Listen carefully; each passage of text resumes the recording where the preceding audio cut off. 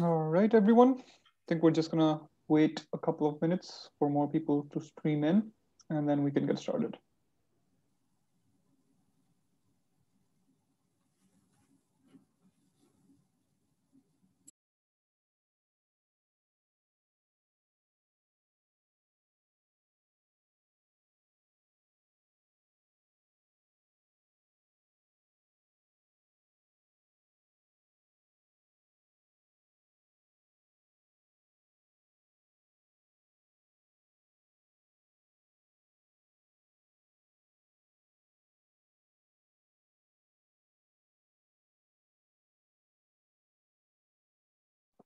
All right, we have a decent amount of people in. I think we can get started. So today we're gonna hear an update from Jeffrey Smith, who's the Senior Director and the Head of Patient Advocacy at Wave Life Sciences, and he'll be talking to us about, what their programs are and what they've got going on in the Huntington's disease space. Jeffrey, do you want to take it away? Absolutely, great. Thank you so much. And I really appreciate this opportunity. And I just want to just start by recognizing how challenging it's been over the past year for so many families out there, particularly those living with a challenging illness like Huntington's disease. So, on the other hand, I really am grateful for organizations like HDYO and platforms like this where we can all come together, learn from each other, empower each other, connect, engage, and it's just a wonderful opportunity. So I just want to extend my appreciation to HDYO, Matt and the team. I know how challenging it's likely been setting this up and waiting a year after the first one was postponed. So I appreciate all your work on that. So my name is Jeff. I lead patient advocacy at Wave. I'm excited to have the opportunity. I'm going to share a little bit about Wave, what we do in our research in HD, and what you can expect over the coming weeks and months from us. And I like to pause here. I think this is likely a slide that many of you have seen before. I want to share with you a little bit about what the slide means and what it means to me. So what it means is we're going to be using forward-looking statements in this presentation. And what it means to me is that, research is uncertain. We don't know what's going to happen in the future. Obviously, we're very hopeful, but we don't know what's going to happen. That's why we're conducting the research. And so we do have to use terms like may, will, should, think we expect to see, and hope to reflect the uncertainty that research brings with it. On the other hand, though, it is a hopeful time. And Mustafa and I were actually just talking about all of the research that's going on in HD right now. It's a far different place than it was 20 or even 10 years ago.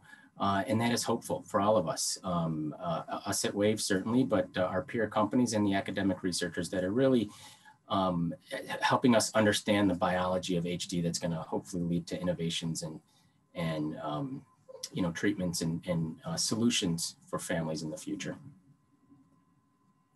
So Wave, we're a genetic medicines company, and we're focused on treatments for genetically defined illnesses like HD, but not only HD. We also have research in ALS, frontotemporal dementia, and Duchenne muscular dystrophy.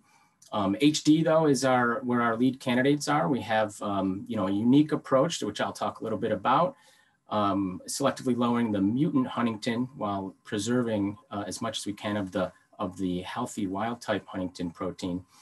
We currently have 2 candidates in development and expect to have a third here very soon, and I'll talk about that. And this is a view of what that HD pipeline currently looks like for us at Wave. And so, while we talk about our research approach being unique, we also talk about our culture being unique, and it's a culture of a commitment to listening. Listening, learning, understanding the perspectives of individuals and families, and really bringing that into the company to drive all of our activities, all of our research, and everything we do in the company. We're inspired by the stories we hear. And I, just want to take a minute to thank all of the brave individuals who have already shared their story here during the Congress, even before this, with us, with others. Sharing your unique experience is so important for organizations like us Every voice is unique, every voice is important, and every voice should be heard. And that's something that we aim to do a lot of, getting a diverse perspective so that we get a complete understanding of HD, so that we can then use that understanding to drive potential solutions. It's what we aim to do.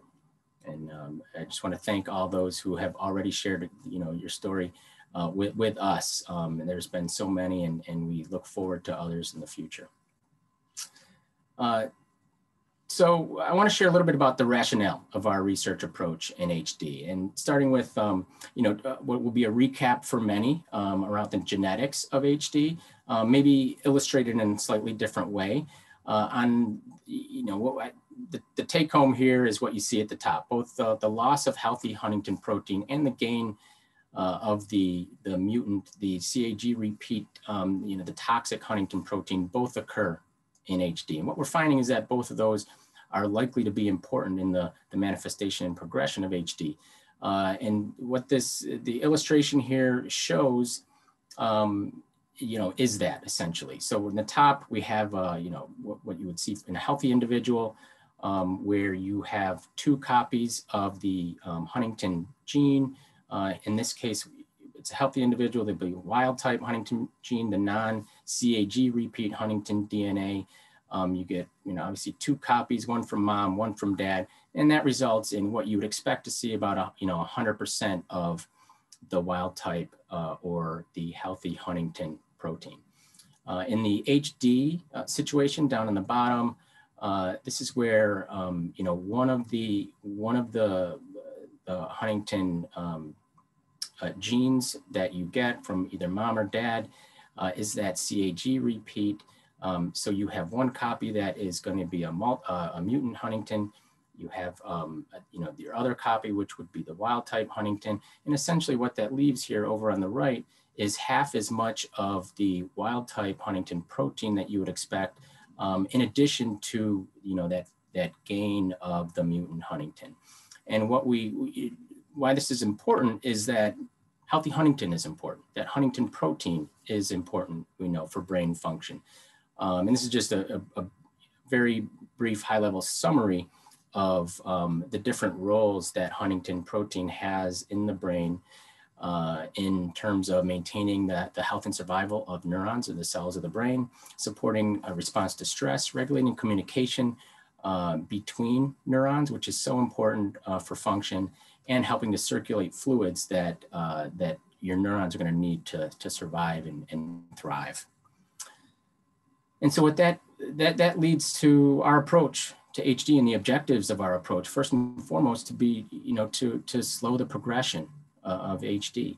And we do that by lowering that toxic mutant Huntington protein while preserving the healthy as much as possible. So it's, the concept is simple. We want to get rid of the bad. We want to keep as much of the good as possible. And that's the approach. And hopefully that will enable us to treat earlier in the disease course with time and understanding of how these candidates work in the body.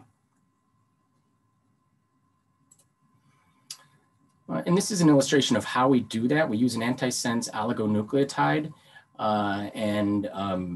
Here we just illustrate here how that works. So on the left, it's your typical process of going from a DNA, which codes for a protein, essentially. Proteins are the workers of the body, of the cell. And on the left side, you have DNA, which is transcribed into RNA, which then is translated into your protein. On the right, we show a hypothetical situation where you have an inappropriate mutation, a disease-causing mutation in the DNA that it's carried through to transcription, where it's transcribed into RNA. And here we design, this is where we design an antisense oligonucleotide, which will target that mutated RNA transcript so that is unable to be translated into the protein. So essentially, by ridding the cell as much as possible of that RNA transcript, that mutated RNA transcript, we're able to lower the amount of the protein that is the result of that transcript. And that this process is not, unique to us. What is unique is how we aim to target specifically the mutant Huntington copy, and again, leave as much as possible to preserve the wild type. And we use, in order to do that, we use what are called SNPs, single nucleotide polymorphisms. These are normal variations that occur in all of us. What they do enable us to do, though, it's kind of like a GPS pin on a map. So it enables us to target specifically where we want to look.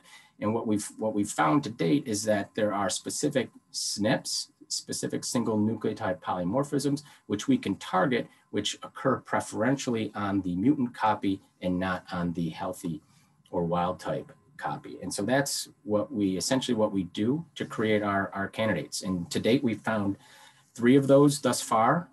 We've called them SNP1, SNP2, and SNP3. Very clever names. While that's not clever, the approach is clever to be able to use those, again, to specifically target the bad, clear out the bad, keep the good as much as we can. These are the candidates that we're currently pursuing.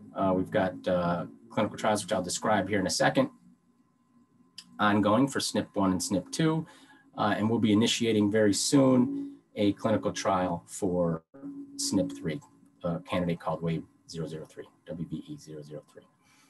So let me just go into relatively quickly an overview of the precision HD1 and 2 studies. These were the studies, the study names for our looking at SNP1 and SNP2, evaluation of SNP1 and SNP2. These are currently ongoing, but very soon we're actually wrapping these up as we speak. So these studies are phase 1b/2a studies, global randomized double-blind placebo-controlled. The objective is to look at primarily safety and tolerability. There are intrathecal doses and in early manifest HD patients, but also looking at pharmacokinetic, the pharmacokinetics of the candidate, pharmacodynamics, biomarker endpoints like, of course, we're looking at mutant Huntington and wild type Huntington, and MRI endpoints. It is occurring in Europe, North America, and Australia. And the administration of both of these candidates, in addition to SNP3, which is coming up, is intrathecal IT administration by lumbar puncture to get the candidates directly into the brain and spinal fluid. So these studies, we had initial data readout in December 2019, supported to continue on in the study. And now this is, again, we're analyzing the data very soon, and we expect to be able to share by the end of the first quarter the results of these 2 studies. And so just to summarize, again, our therapeutic approach in HD is to selectively lower the mutant Huntington protein while preserving as much as we can that healthy Huntington protein. 2 clinical trials ongoing, expecting very soon to be sharing the data end of the first quarter, which is coming up on very, very quickly here. And we will also, in addition to the core studies, we have open label extension trials that have been initiated for individuals who went through the core studies. We'll have data from those open label extension studies. So, really good data set, which we'll expect we'll be able to analyze and interpret and be able to determine what those next steps are. So right now, we don't know what the next steps are. We have to look at the data, understand the data, what the data are telling us, and then determine what those next steps are.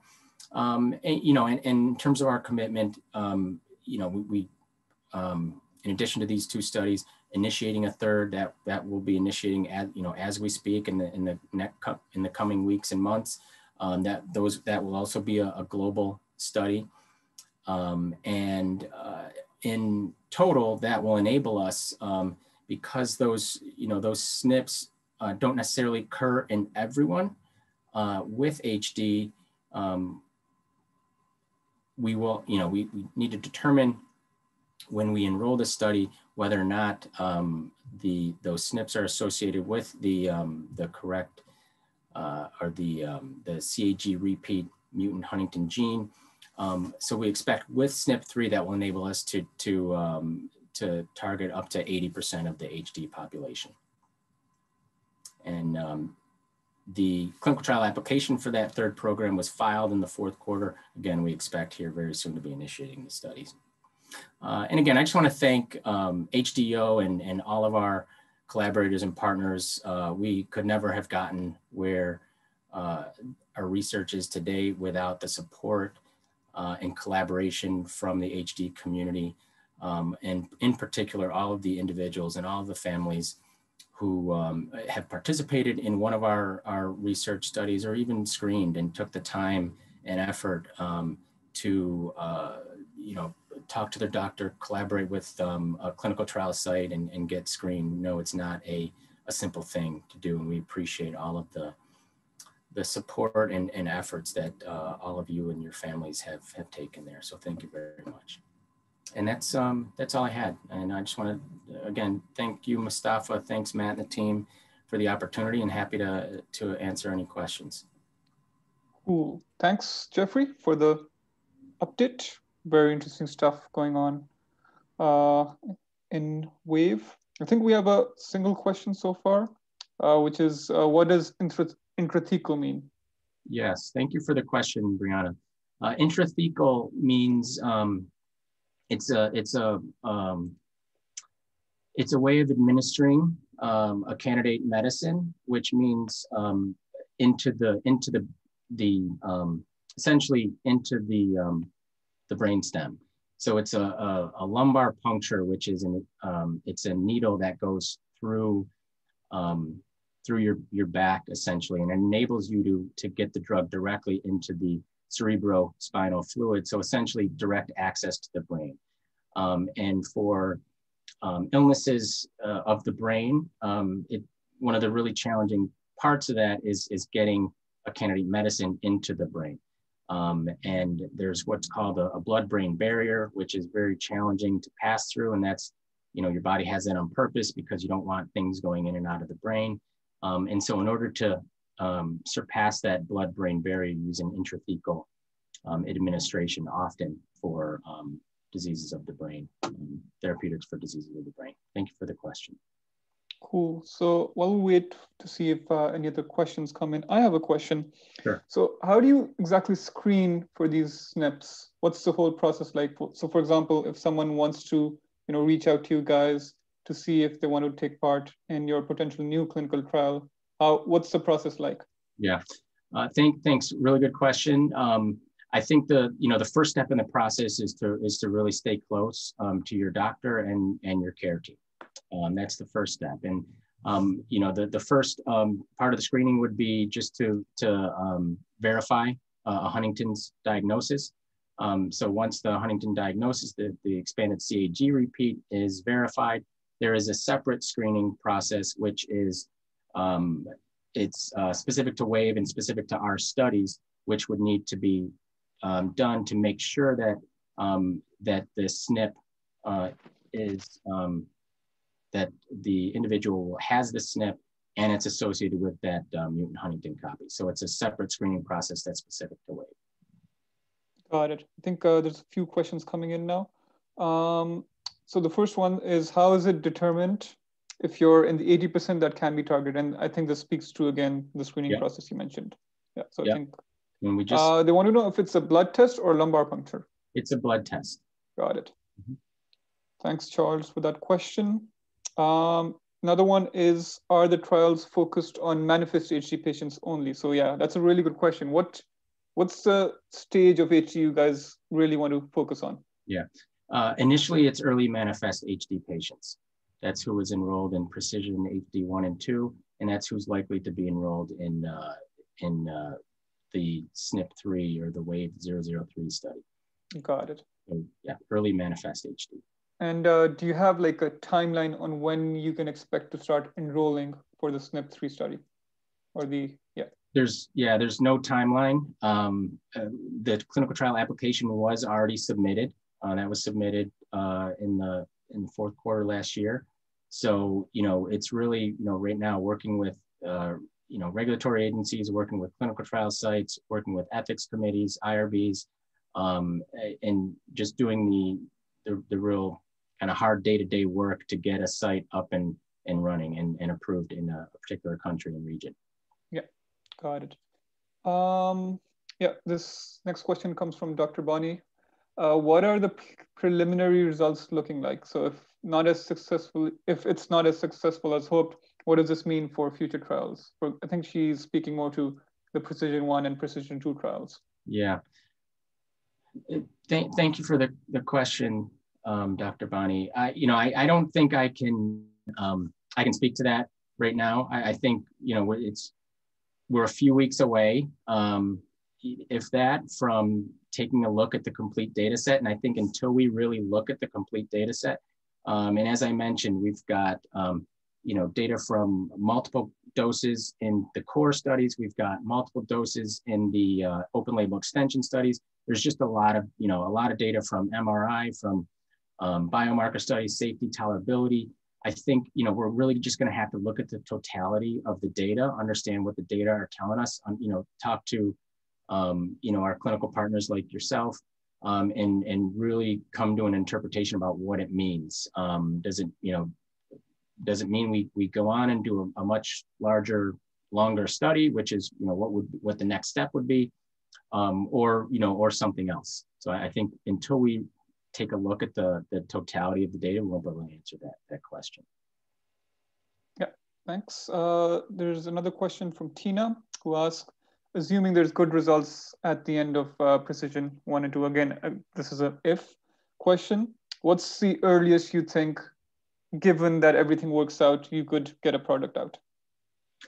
Yeah, I wouldn't want to try and time that. What I would say is the next step would likely be a longer and larger study. So, these studies were first in human, looking at safety, tolerability in small numbers of individuals, and looking at dosing up. So really trying to get a preliminary understanding of the candidate. And so the next step would be to, select a dose or doses to go to a much bigger study to really establish the safety and effectiveness of the candidate. And so, I wouldn't want to put a timeline on that, but it will take some time. And I think that's probably not an answer that, that folks want to hear. It's not one that I, like to give, but it really, research takes time, and it doesn't go as fast as we all want it to go. And oh yeah, definitely. I think that's absolutely the correct answer. Just to let everyone know that research is a long process, and you definitely don't want to rush things, especially in a clinical trial. Thank you. Yeah, so this is actually a really good question coming from Harriet. Do you know if any of the SNPs targeted are common? What's the variation like in the population? So you mentioned 80% of overall coverage. Is there one that's more common than the others? We do know that. I don't have the data on that offhand. We did publish an observational research study on that. What I can tell you is SNP3 occurs from our published study occurred in about 40% of individuals. SNP1 and 2 together occurred in about 70% of individuals. Put those together, there is some overlap. So there are folks who will have, SNP3 and either SNP1 and 2 all together. With the 3 SNPs, there will be, we expect around 80% of the of individuals with HD will have one of the 3 SNPs. Got it. This is a question by Brianna, more for the clinical trial administration. So she asks if there are multiple lumbar puncture injections when you, so she asks if there are multiple lumbar puncture injections, but I think she means, what she really means is intrathecal injections. Yes. Or it's just one when you administer the ASO. Mm-hmm.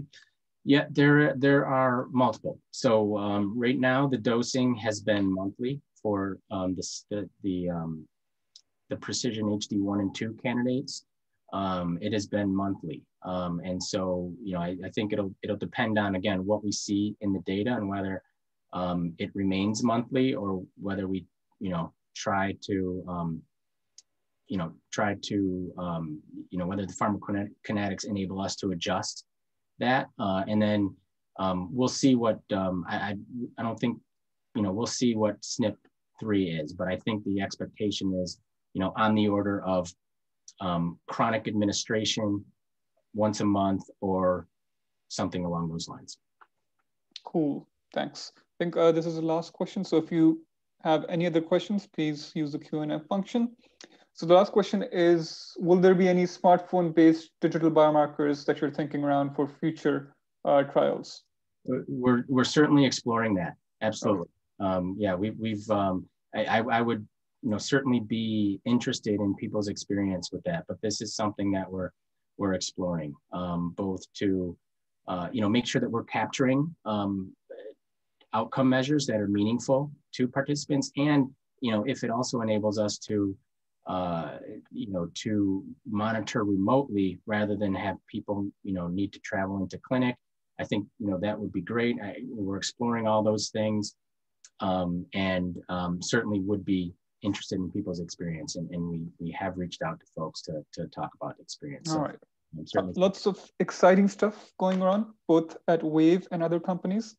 And again, this goes back to your earlier observation that 10 to 15 years ago, there was really not much. And now there's suddenly a lot of companies that are working on HD, which is always a good sign and gives us hope. Absolutely. Right. I think there's one more question that came in. Is there anything, this is again from Tina, is there anything we can learn from the speed at which COVID research was conducted? Yeah, I was thinking about this actually. I think there is certainly. I think what we have seen with the vaccine research is a couple things. Number one, what we can accomplish when we concentrate the mind. This is a challenge that the whole world wanted to tackle. The whole world came together to help make it happen. I think what folks may not realize is that the research hasn't just occurred in the last year.